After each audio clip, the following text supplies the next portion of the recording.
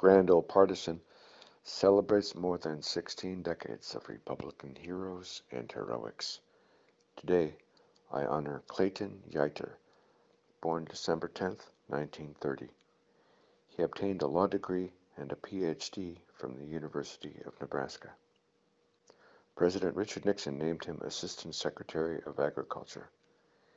8 years he headed the Chicago Mercantile Exchange.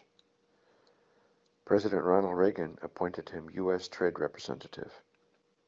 Yeutter was Secretary of Agriculture and Counselor to the President during the George H. Bush administration. He succeeded Lee Atwater as chairman of the Republican National Committee.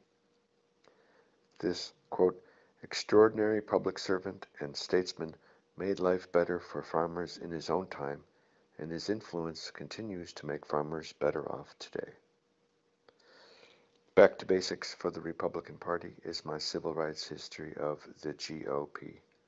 To quote the book, the more we Republicans know about the history of our party, the more the Democrats will worry about the future of theirs.